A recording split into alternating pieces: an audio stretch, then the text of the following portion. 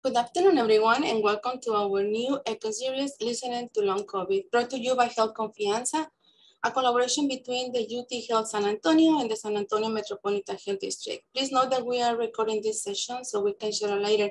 Your names do not appear in the recording nor does anything listed in the chat. My name is Raquel Romero. I am so glad to see you. I hope you and your family doing well. I'm a physician by training, and I'm gonna be the facilitator for the echo session today. Before we get started, I have some notes from the echo IT.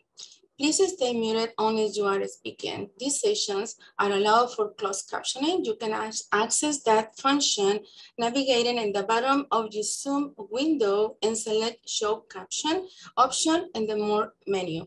If you like assistance on your connection, you can always send a private message to the Echo IT. We promote interactions in our sessions, and I invite you and encourage you to participate in our session today.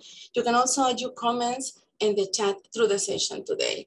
To help us with our attendance, I would like to ask you if you please enter your name, credentials, affiliation, and emails in the chat.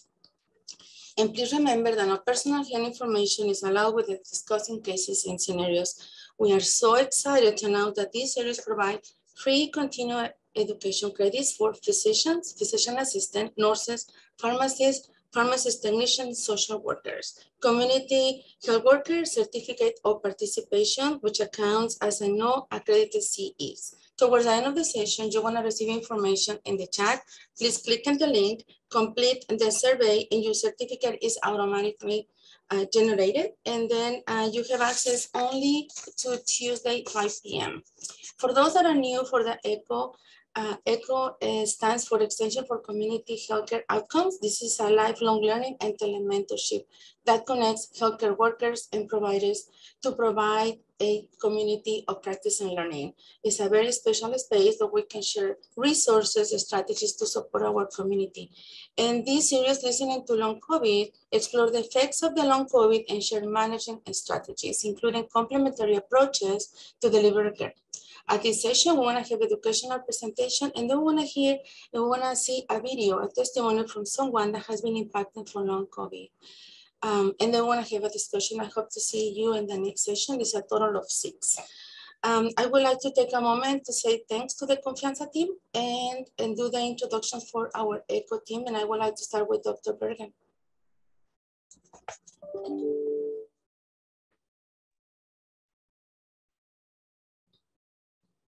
Dr. Bergen, would you please introduce yourself?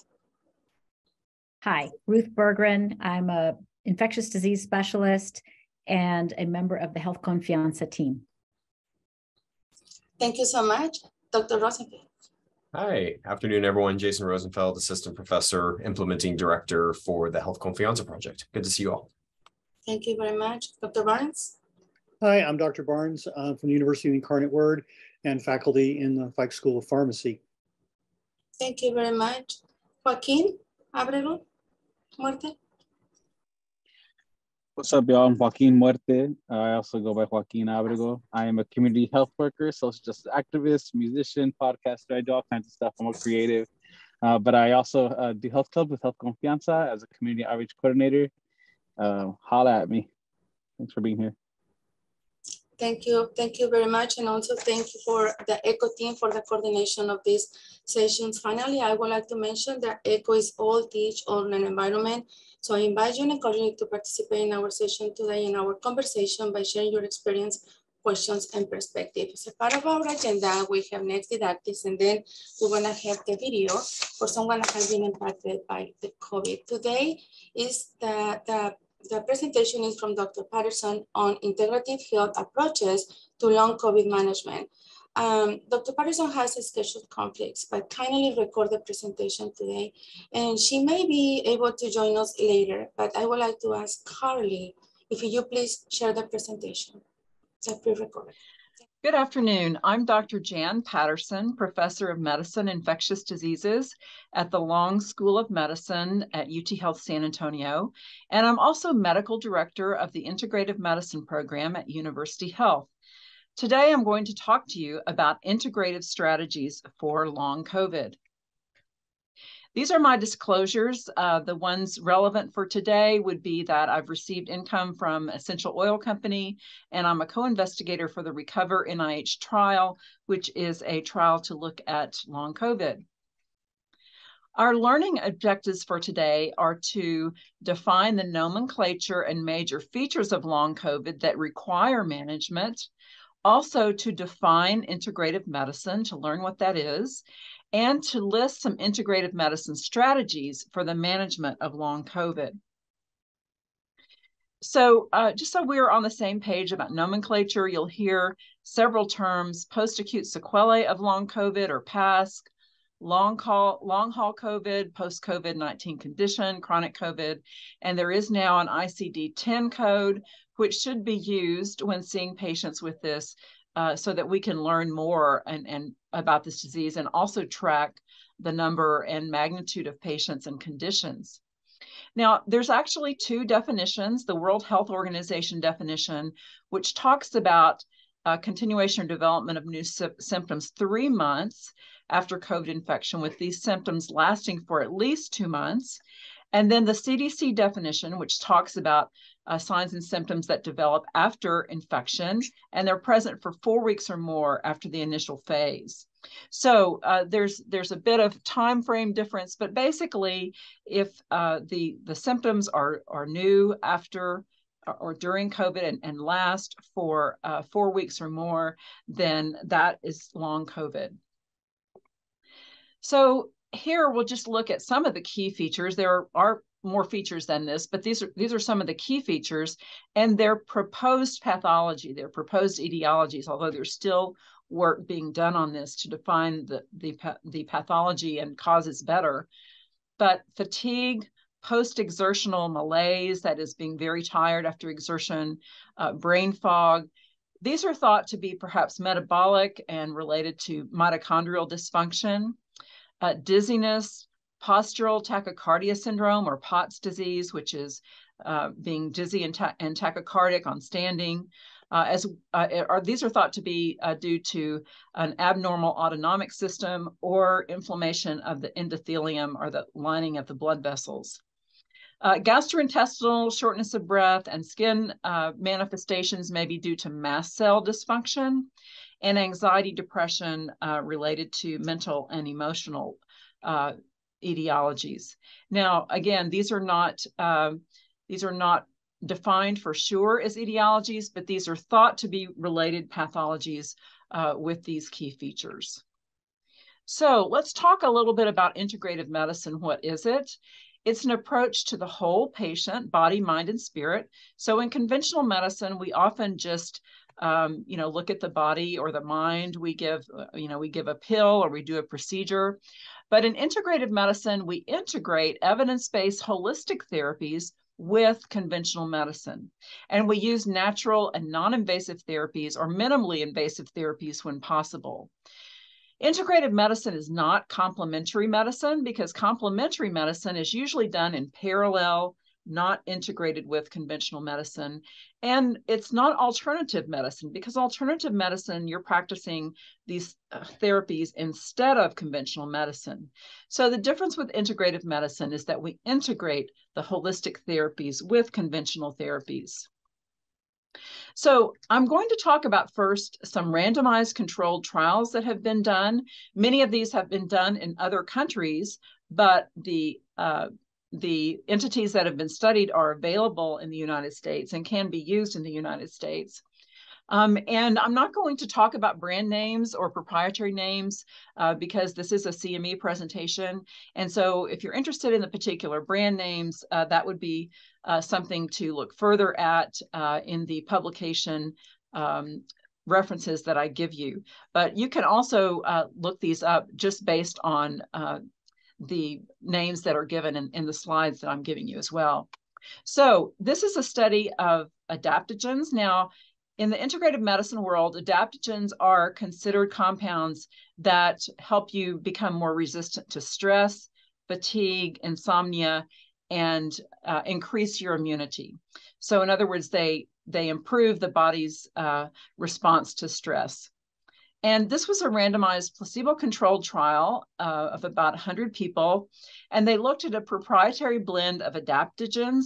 And these were rhodiola, eleutherococcus, and schisandra. And this supplementation was given for 2 weeks. And in their follow-up, they found that there was an improvement in daily walk time, cough, decreased creatinine, and decreased IL-6 or interleukin-6, which is an inflammatory compound, compared to placebo. And this is one using aromatherapy. In this particular trial, it was a small trial, but it was a randomized controlled, placebo-controlled trial using a proprietary blend of thyme, orange, clove bud, and frankincense, inhaled daily, twice daily for 2 weeks. And their follow-up showed that there were lower fatigue scores and also increased vigor and decreased mental fatigue compared to placebo in those that used the essential oil blend. Now, for me, this is certainly feasible, and because I use essential oils myself, and essential oils go through the olfactory, the smell nerve, directly to the limbic system in the brain, the most primitive part of the brain that controls our emotions and our motivations. So this seems totally plausible to me that this could be helpful. Let's look at food supplements now. And this study was done in another country, but these supplements are available in the US. And this was another randomized placebo-controlled trial of about 188 people. They used fermented papaya and a fruit called Morinda citrifolia, or noni, N-O-N-I is another name for it. And this was a proprietary blend of these 2 supplements, fermented and with honey in the preparation. These plants, the fermented papaya and the noni, are known for being immunomodulating and anti-inflammatory. And 28 grams of this supplement was used twice daily for 20 days. And they found that there was decreased clinical symptoms, a decrease in inflammatory compounds IL-6 and IL-8, and less nitric oxide metabolites compared to placebo. This is a study of another supplement called oxaloacetate. And the form of this that was studied is anhydrous enol oxaloacetate, or AEO as it's abbreviated.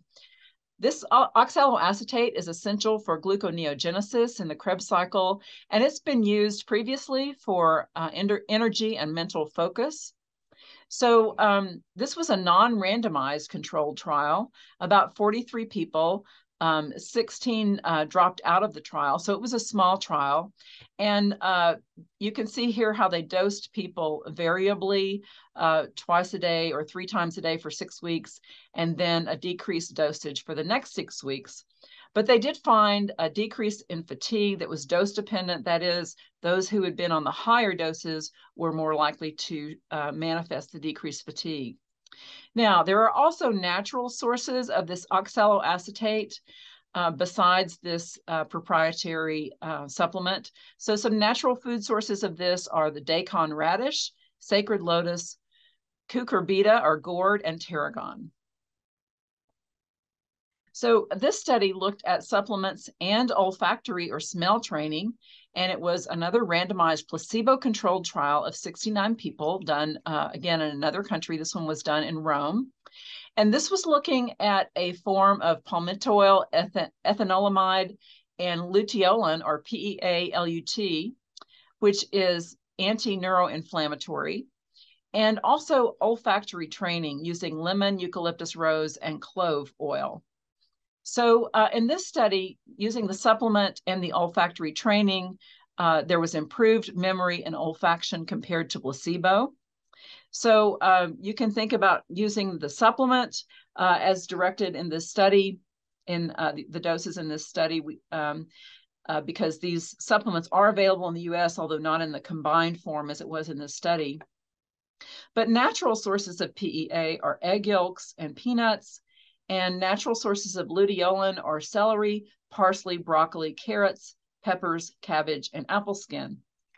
So, fruits and vegetables, peanuts, egg yolks are healthy things to eat as far as looking for these particular supplements.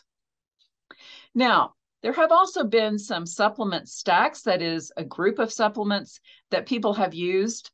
And there's less evidence for these. These were not randomized controlled trials or even controlled trials, but these are anecdotal experiences with those who have taken a combination of supplements such as high-dose vitamin C and D, niacin, quercetin, zinc, selenium, with or without magnesium. And there's an experience that was written up in the British Journal of General Practice about this supplement stack. And then this long COVID handbook, which is largely anecdotal data. One of the authors did a survey. It was not really a randomized survey, not formally done, but people who participated in the survey showed modest improvements from taking niacin and also from using low histamine diets. Remember that mast cell release may be related to some of the pathologies like the GI and lung and shortness of breath and skin manifestations. So these are, considered in some situations. Well, what about probiotics? Probiotics are getting used for almost everything these days. And there is a theoretical support for probiotics for COVID-19 therapy and long-term complications. And the rationale for this is that the gut microbiota are definitely linked to long-term manifestations of this and other diseases. Also, there is some evidence that probiotics may fight viral infections, and so it may be an adjuvant therapy. This was not a formal study of probiotics in COVID-19, but just an exploration of the theoretical support for probiotics.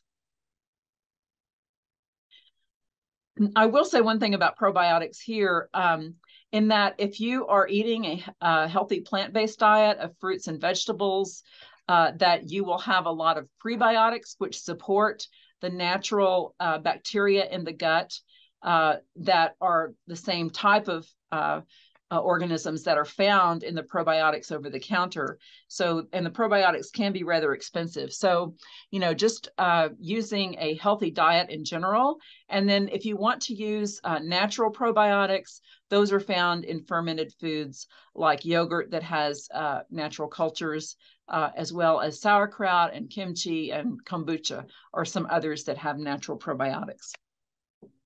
Okay, so what about low-dose naltrexone? This gets talked about a lot. And you might say, well, this is not really integrative medicine because it's a pharmaceutical. And that's true, but the low-dose form of it has been popular for an integrative approach for a number of conditions.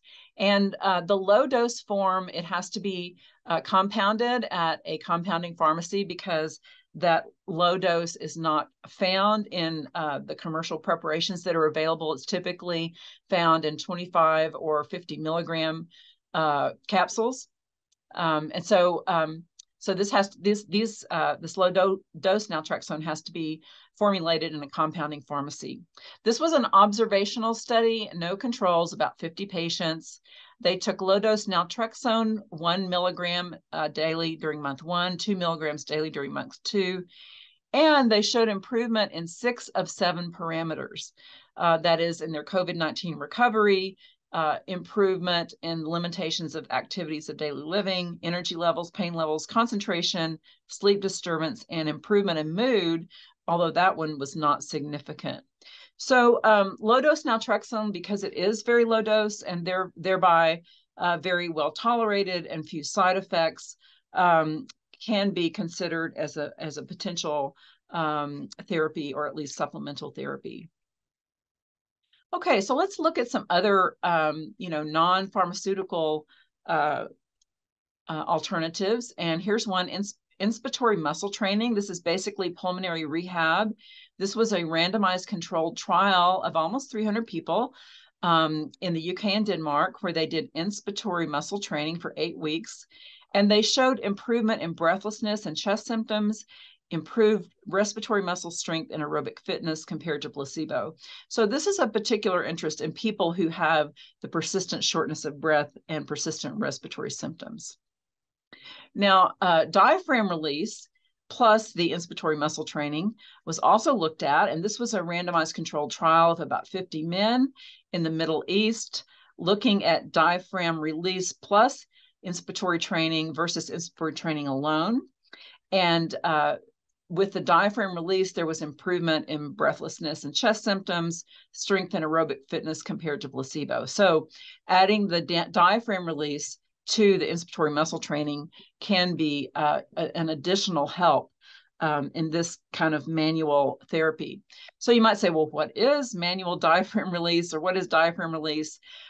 This is a picture of how it's done. It's basically putting the fingers under the rib cage, and with each breath, putting the fingers further under there, and then finally pulling the fingers down to kind of stretch out the diaphragm. You know, many times we are just breathing with our chest and not fully breathing with our diaphragm. And particularly if we've had an illness, we have, you know, more shallow, rapid breathing rather than deep, slow, diaphragmatic breathing. So this can help with stretching out the diaphragm. So there's actually a helpful YouTube video on this, how to release your own diaphragm. And I gave the link here. And basically on YouTube, you can just search manual diaphragm release, and you'll come up with some of these videos that show you how to do it in a video format, so you can do it on yourself. Okay, now here's an interesting program. This is called the ENO, or English National Opera Breathe program. This was a randomized controlled trial of 150 people in the UK.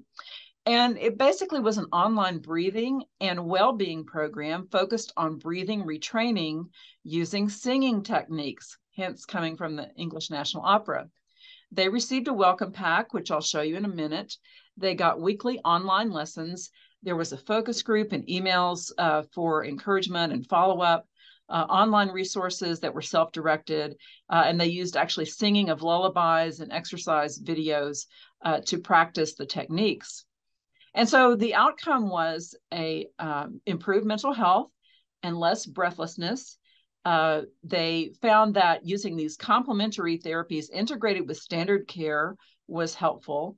And they found particularly that the suitability of singing and music addressed needs and kind of mood and energy needs and emotional needs of the patients, as well as the physical needs.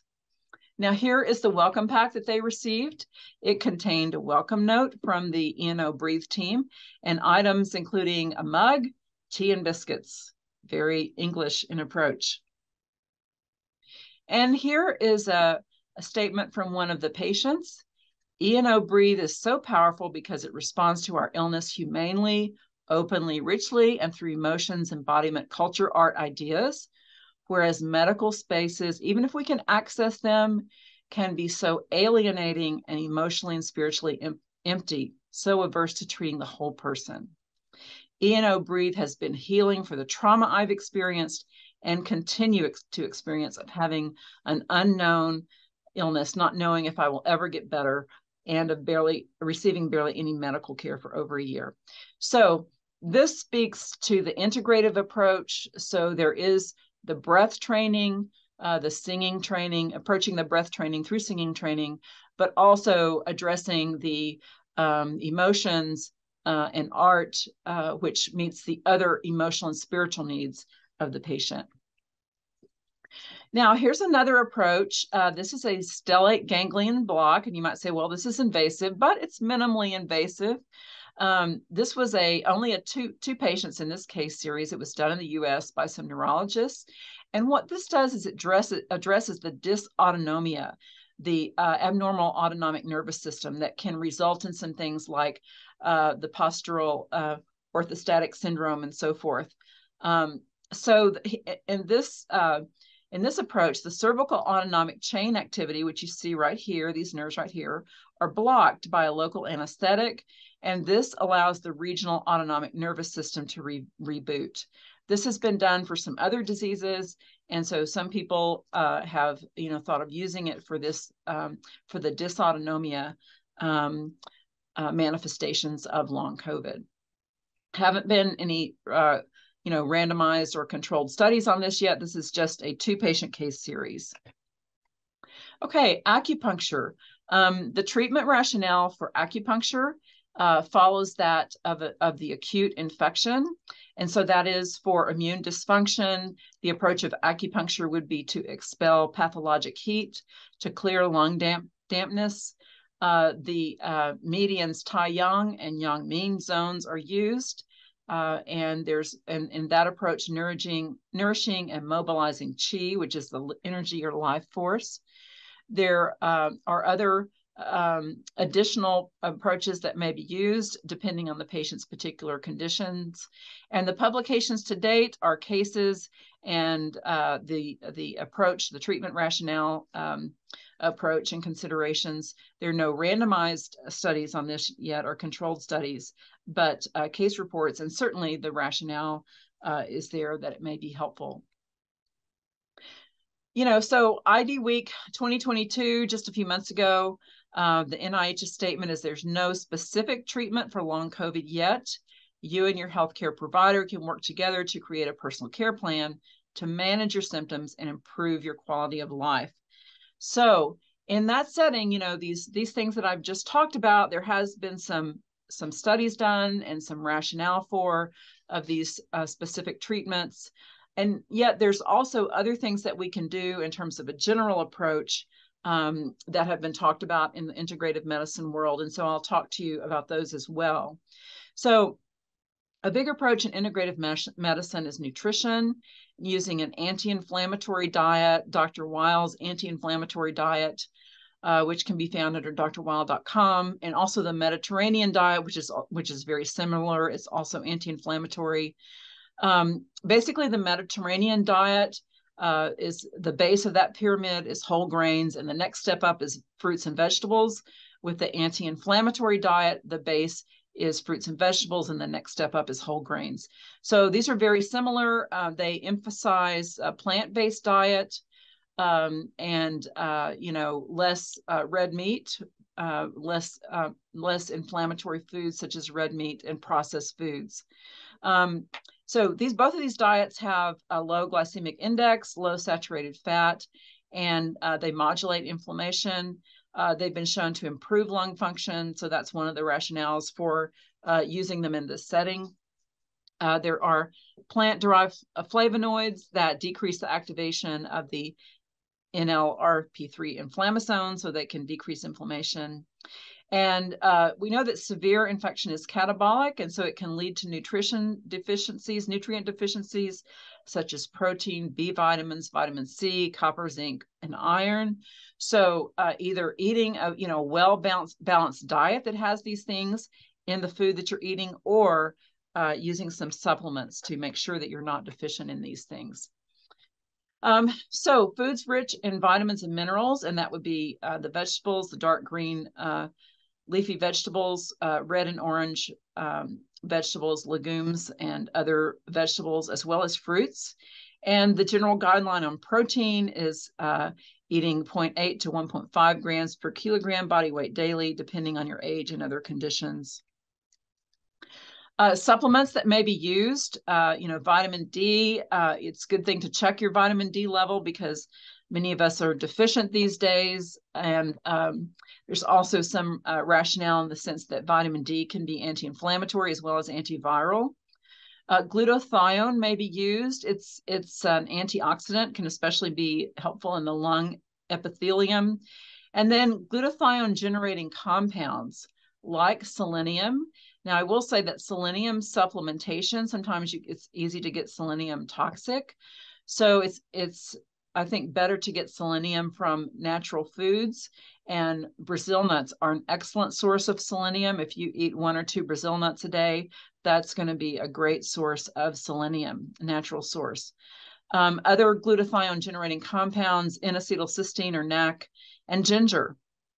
Melatonin is an antioxidant, anti-inflammatory, and immunomodulatory. It can also be helpful for sleep. And because insomnia is one of the problems sometimes in long COVID. I will say that sometimes the 3 milligram dose, which is about the lowest form that you'll find in the pill form, that may be too much for some people because they may wake up drowsy.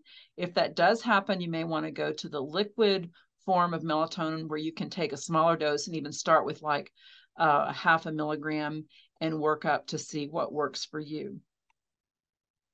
Okay, now other supplements that can be used that are anti-inflammatory and antioxidant. Cordyceps sinensis is a medicinal mushroom. And if you've watched the series The Last of Us, Cordyceps is the bad actor in that's killing off everybody.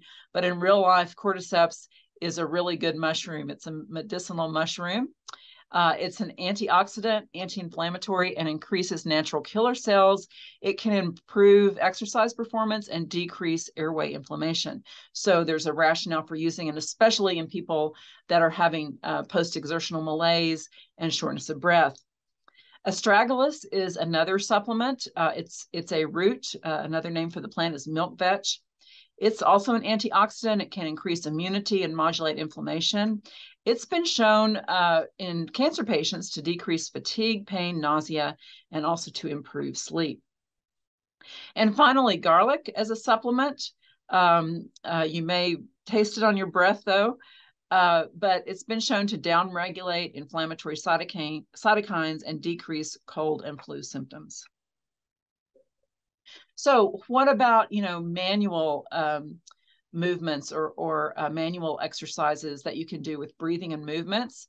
Certainly breathing exercises like diaphragmatic breathing, instead of our usual, shallow breathing that we do, particularly if we're anxious, we tend to have rapid, shallow, irregular breathing, only using our chest. And so if we think about using diaphragmatic breathing, and that's taking slow, deep, regular breaths, using abdominal breathing, you can put your hand on your abdomen and you should feel your abdomen moving out when you take a breath in, because that means your diaphragm is moving down and expanding fully. So that kind of breathing is good for expansion of the chest and for lung function. And that kind of breathing is also good for calming our bodies and from changing from the stress response to the relaxation response. So that's a good type of breathing to use in any case. There's pursed lip breathing, which can help with shortness of breath. Pranayama, which is breathing exercises in yoga. And really almost any form of yoga, if you're doing the breathing correctly, you're getting good yoga breathing exercises. And then there's some special breathing exercises in this pranayama form of yoga that you can find some of those online. Tai Chi is similar to yoga in terms of the breath work. So that's another opportunity to do your breathing exercises there. And then singing, like the English National Opera approach. Using singing, if you're singing, you're using your diaphragm, you're taking deep breaths, and that can be good breathing exercise. Pulmonary rehab, we talked about the inspiratory muscle exercises. Movement only is tolerated. Don't really push yourself, especially if you're having post-exertional fatigue, but movement only is tolerated because otherwise you can become overtired. And then another movement meditation, Qigong. Qi is the natural life force or energy, and Gong means a practice that you've developed over time. And this can improve lung function, especially if you use some of the Qigong routines that focus on the lungs. And this is one I found just going through YouTube, looking for Qigong exercises for lungs. This helps with lung immunity. And also in Chinese medicine, the lung is the organ that carries grief and sadness. So activating the lung channel can help both with your immune system and also with relieving those feelings. This is showing you the lung channel here, points lungs 1 and 2 and going on down to the tip of the thumb here. So it goes on the inner aspect of the arm. And so this particular Qigong routine focuses on these acupressure points. And you can find these again on YouTube if you just search for Qigong exercises for lungs. Okay, and then other general principles for stress management, mindfulness. There's a lot of evidence now that using mindfulness, and that means just being present in the moment without judgment, with curiosity. If we're using our mindfulness, That can decrease our stress, and cortisol, which decreases inflammation. Using meditation, guided imagery, yoga, tai chi, all of those can help us with mindfulness. And then incorporating deep breathing during those periods for mindfulness for the vagal parasympathetic response.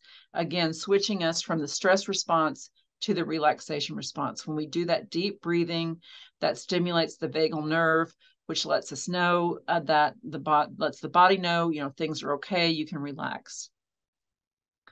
Also, creativity can help with stress management. Expressive writing has been shown to improve lung function, mental health, and decrease pain. Aromatherapy. So in addition to that aromatherapy proprietary blend that was studied, we can use aromatherapy oils that are shown to cause stress relief, and that includes lavender, geranium, and others. There are also aromas that can improve lung function, and that includes eucalyptus, primarily due to the 1,8-cineol component, and also peppermint, primarily due to the menthol component. Sleep is very important. So, sleep hygiene, with, avoiding light stimulation from screens for a few hours before bedtime. If you're going to be using your computer watching TV, you can use those blue light glasses that block out the blue light that inhibits melatonin. And then, you also want to sleep in a cool, dark environment that also enhances healthy sleep. And then you may want to use melatonin, as we talked about before, which can be helpful as a sleep supplement. And then the overall environment, using soothing sounds, green spaces during the day, the whole concept of forest bathing, or Shinrin-yoku from Japan, which has shown that the evidence for just being out in green spaces and taking a mindful walk, using all your senses in the green spaces, that can be a very relaxing and calming thing, decreases cortisol and so forth. Supportive social interactions. This is using your spirit to connect with others and find social support. And then cool, lower humidity. This is just to mention the RECOVER trial, which is an NIH multi-center trial that is researching COVID to enhance recovery. Right now, it is still enrolling some patients, but it's right now in the descriptive phase, and then later on, once they enroll 6,000 or so people, there will likely be some interventional studies. This is our arm of the study here in San Antonio, PREVAIL, Prevention, Evaluation, and Incidence of Long-Term COVID in South Texas. And Dr. Thomas Patterson is the principal investigator. Barbara Taylor, and you can see here others, Jennifer Potter, Brian Reeves, Seshardri, and Mark Goldberg are all participating PIs on this. And you can see that this is being done at multiple other sites in the country. So hopefully we'll have some information from this study soon. And finally, I'll just end with this patient who gave a TED Talk. And she talked about when she had COVID, it was before the tests were well developed, and she tested negative, but she had what sounded like classic COVID. And she said, the doctors didn't listen to me. And multiple times when she went back, really throughout her recovery, she felt like the doctors didn't listen to her. And so one of her, takeaway points is make integrative medicine the norm. And by saying that, she means, listen to the patient, believe the patient. And that is a part of what we do in integrative medicine as far as addressing the whole patient, body, mind, and spirit. You can see her TED Talk at the link there, and you can just, if you go to YouTube, you can just Google her name and listen to what she has to say. And I thank you for your attention.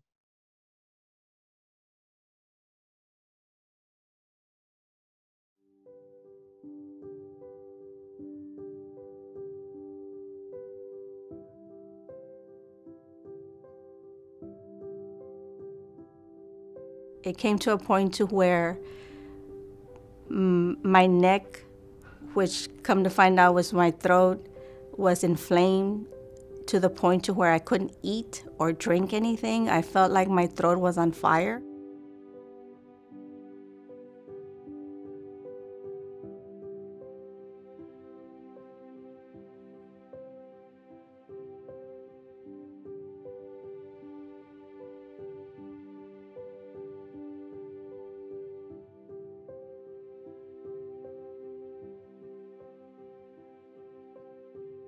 When I got contracted with COVID and then I went back in July with my PCP, he diagnosed me with psoriasis, and he determined at that time that it was the long COVID. And at that moment, he gave me a steroid shot. And at that time, he just dismissed me after that. I didn't know what psoriasis was. It did affect my daily life because I wasn't too much informed of the symptoms. So as I went along, I kind of learned what it was on my own. Part of psoriasis is the shedding part. And a lot of the shedding was surprising to myself along with my family. There was shedding every time I would sit on the sofa. It got to the point to where my husband and I slept in different beds because the shedding was so much. I didn't have a lot of information from my doctor as far as treatment, so I would use Vaseline to help soothe my soreness on my body. And I can go through a large container of Vaseline in 2 days because I have to constantly be applying it so I can feel some relief. Some foods that I would love to eat, I can't eat anymore. I can't have any type of eggs, milk, salsa just burns my body. And I've learned it's hard, but I've learned to manage it because I feel it. I feel the difference. Once I start eating salsa, I know that my skin is burning. So I've learned to change my diet, and it's for my own good. I have a really great support system at my house. My sisters, my husband, and my daughters, they're really supportive. As for my community, my church community, I reached out to my church friends, and they were very supportive of it. First, I was embarrassed to come out and say anything, mostly because it was showing on my body. It was showing on my face, it was showing on my arms, and I was more embarrassed for them to see me, and knowing that they were there supporting me made a big difference in my life.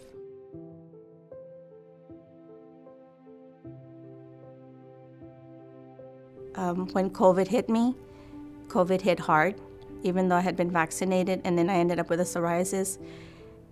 And I think that maybe if the doctors can pay a little bit more closer attention to long COVID patients, and maybe not so much as maybe seeing them in their office, but just keeping some type of contact with them, that would have helped me a whole lot. Just letting me know how to better myself, how to make things more better to relieve my pain that I have.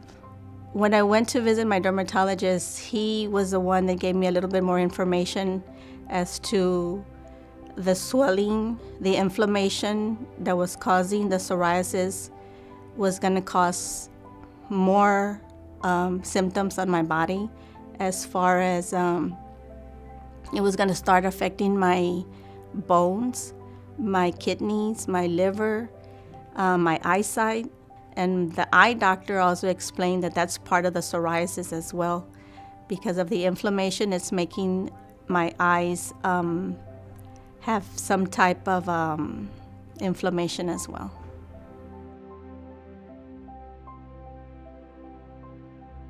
What's next for me is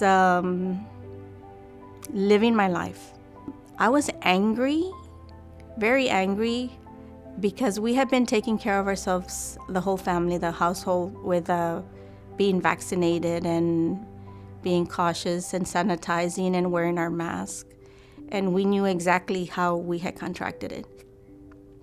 And but it's here. There's nothing we can do about it. I did the best that I could to stay away from COVID. Now it's caused me the long-term psoriasis, and I'll just take it one day at a time and keep my appointments and continue doing what's best for me.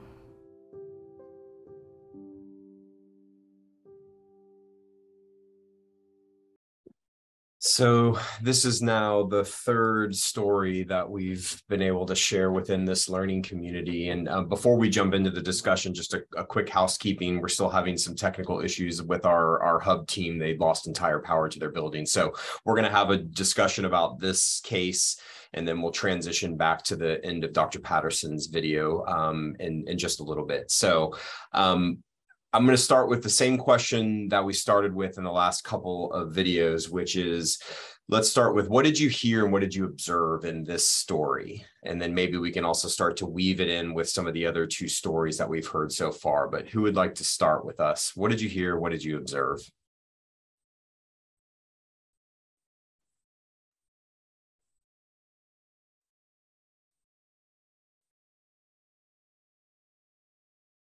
Anybody willing to take the first stab? I will, Dr. Rosenfeld. Thank you. Hi, this is Cynthia de la Garza Parker.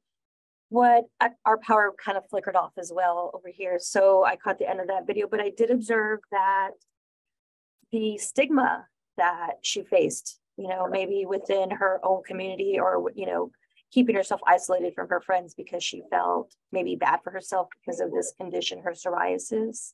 And then perhaps not welcomed even in her own bed because of all the flaking skin.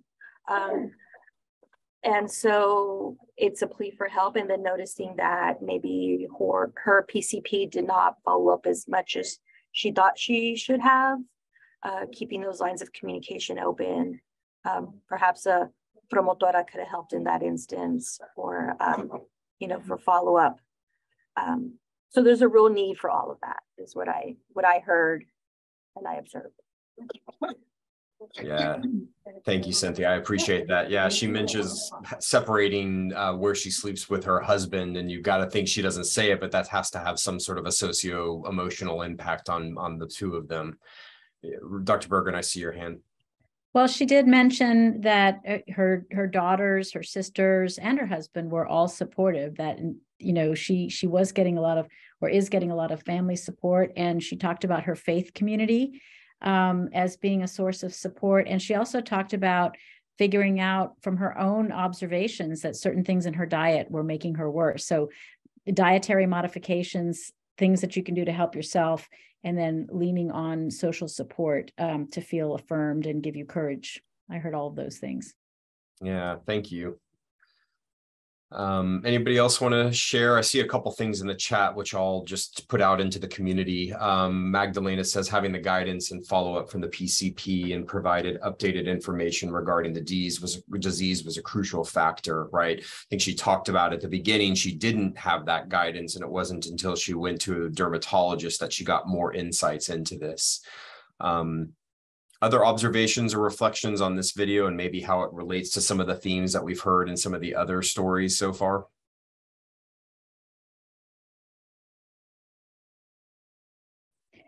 I think that the desire for more communication with the healthcare provider, and she even said it'd be nice if the doctor could stay in contact with us even if we're not being seen in the office. And I think we're getting a little bit better in medicine about providing opportunities for electronic communications.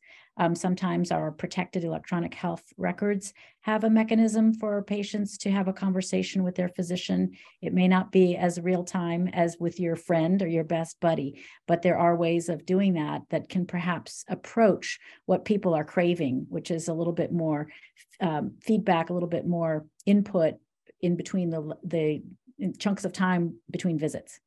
Yeah, thank you, Ruth. Joaquin, I see your hand, and then Rachel.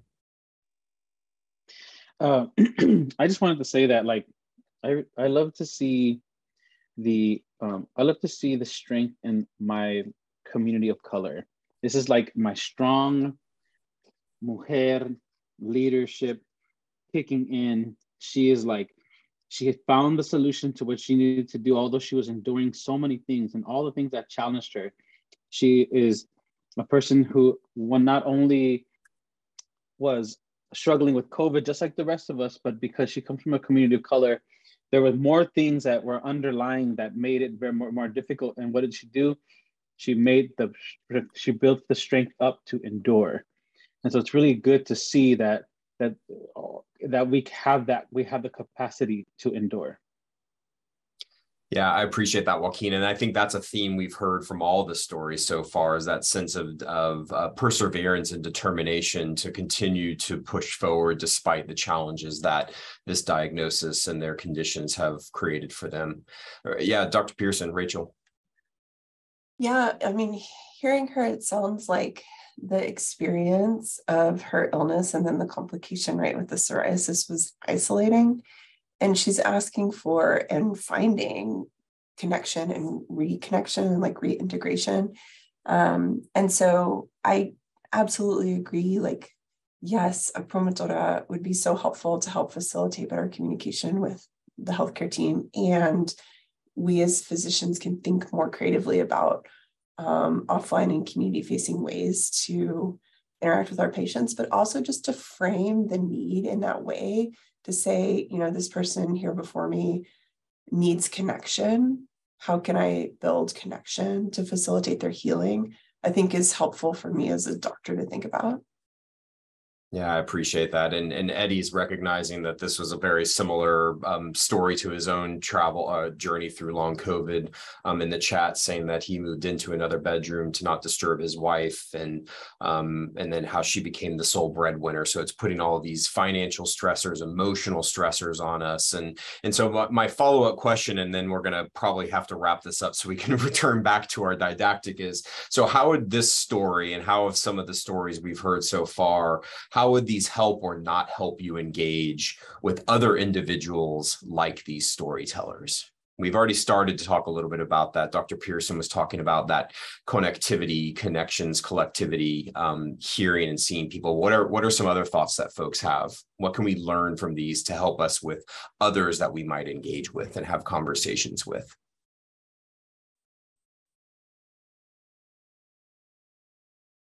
Yeah, Eddie, I see you.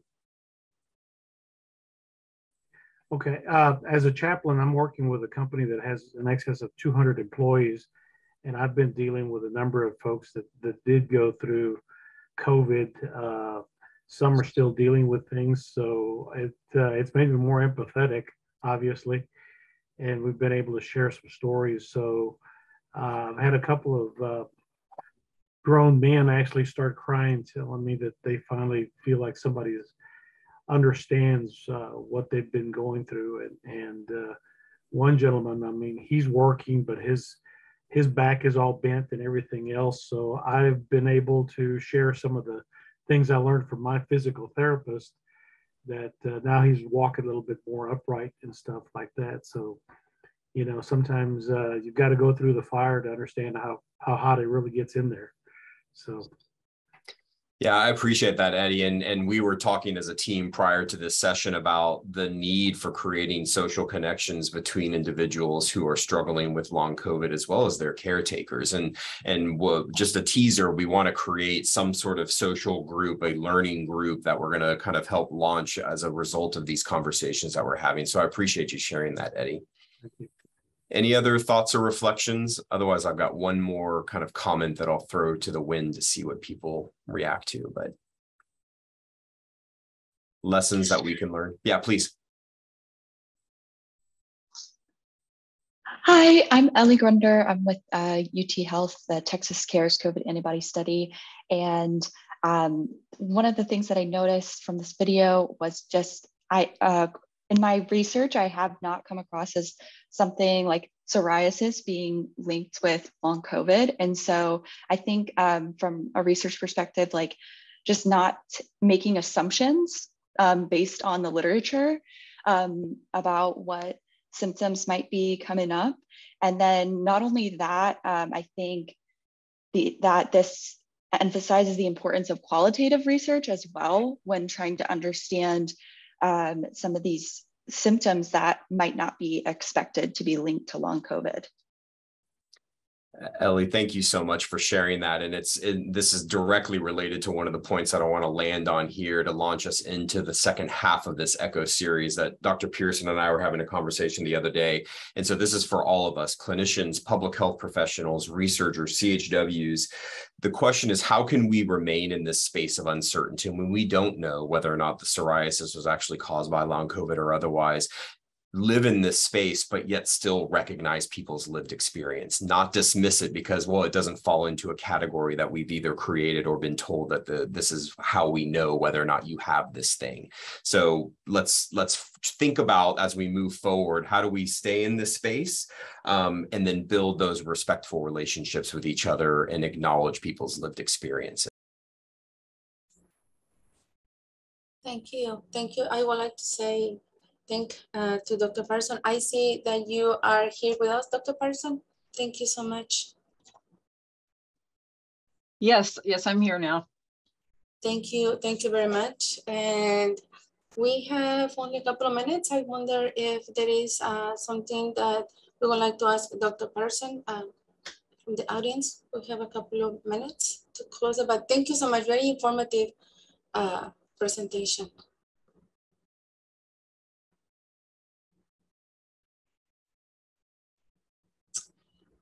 With no questions perhaps for this time, I would like to, Dr. Patterson, thank you so much for your kindness and prepare this recording. This is very informative. I was very amazed for all the information and all this care that you offered in the presentation. I would like to also say thanks to Dr. Bergen, to Dr. Rosenfield for our hub team, Dr. Barnes, and for the ECHO team for this amazing work that it was done today. Thank you all for being part of our session today. And please go to the chat and complete the evaluation for credits that you may receive after you complete that.